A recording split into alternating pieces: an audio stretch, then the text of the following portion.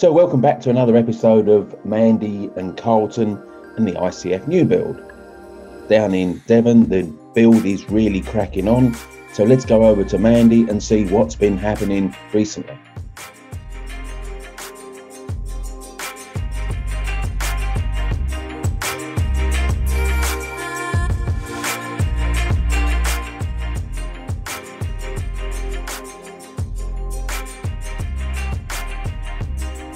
This is the end of week 15 and we're going to do things a bit differently this week. We're going to take a few short videos of different parts of the house so you can see what's been going on.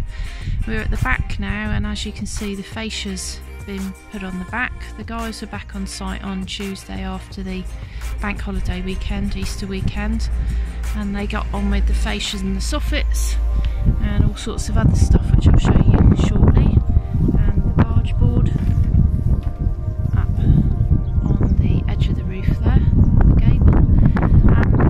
over the last few weeks we managed to get the Tyvek on the roof and all the battens on, so that at least now means we're pretty much dry.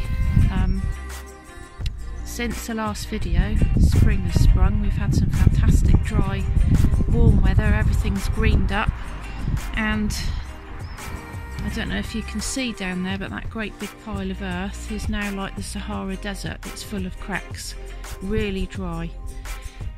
Down there is the garden office, and last week the guys put the board on for the roof of the office, and that's all plasticed up. That will have EPDM on it, which is a waterproof membrane, and that will be the roof on that office. We're inside now on the first floor, and as you can see, since we were up here last time, we now have the timber frame wall.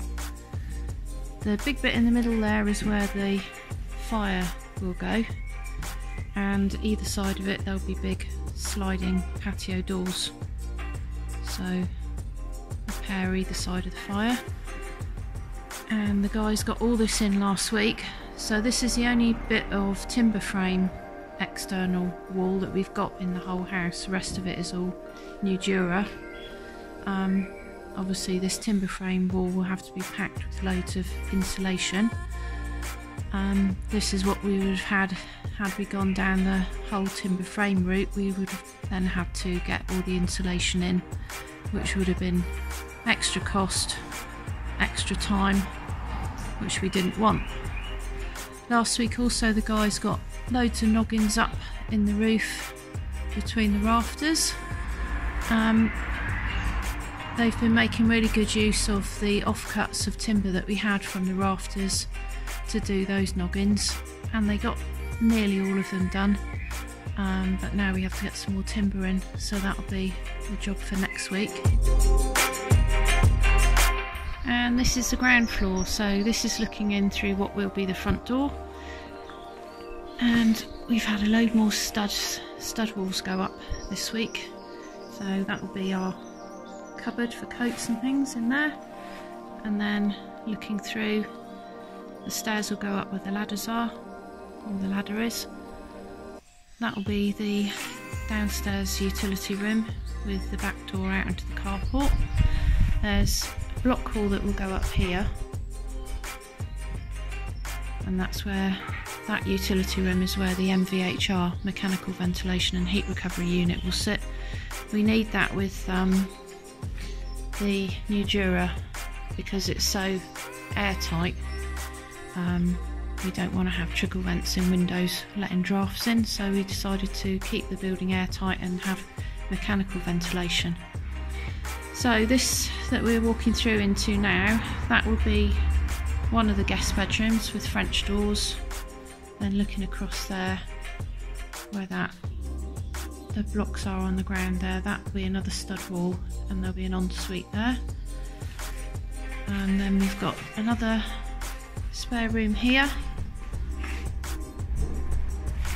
and looking through where that brown pipe is, that will be the family bathroom. There'll be a stud wall here, so you won't be able to see through there, but that's the family bathroom.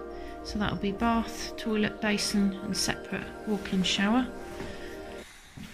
And then when you come out of the family bathroom, this is the master bedroom, again with French doors out into the garden.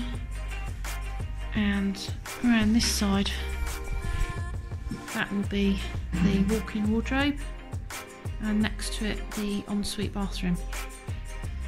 So lots of stud walls gone up this week and boarded, and really good progress again.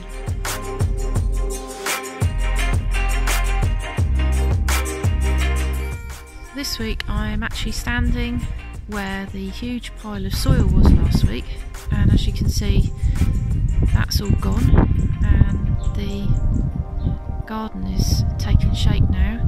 Carl's had a machine on site all week, and where those two long piles of soil were on the left and right hand side, that's all been graded and put into different levels for the garden. And to tell you all about that, here's Carl. Good morning, good day. G'day, Colba. G'day. So what have you been doing? Oh well, we've had a lot of fun with a big machine.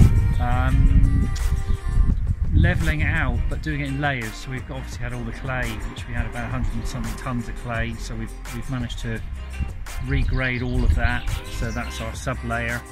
And then I've integrated some topsoil into a mid layer, and we've ended up with a nice amount of topsoil on top of that as well. So that's all come about fairly well. We've got a nice big flat area here which we're going to have lawn. And yesterday we managed to get some plants in as well. So we had some plants to stock, so they've gone in straight away. So before the house is finished, we've got some plants in the garden, so that's quite good. Hostas? Yes. Before the slugs and snails get to them. Yeah, they'll be fine. They'll be fine.